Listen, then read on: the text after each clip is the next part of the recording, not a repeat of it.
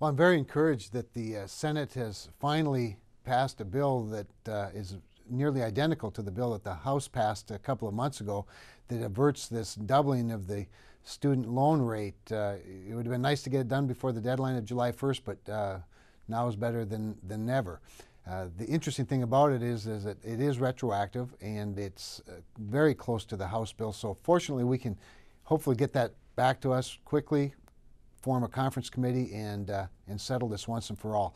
I've encouraged the House leadership to take the Senate bill to act on it as quickly as possible, merge it with, of course, the House bill, which is very, very similar, and get a conference committee appointed soon so that we can provide some certainty to our students as they prepare for the fall term. Now we need to be about the business of dealing with the rising tuition inflation that is growing at a much greater pace than is the rest of inflation. We need to get our hands wrapped around that. But grateful for the Senate's action, thankful that they finally got it done, encouraged by the fact that it's very similar to the House bill, and now let's get the conference committee, get it settled for our students.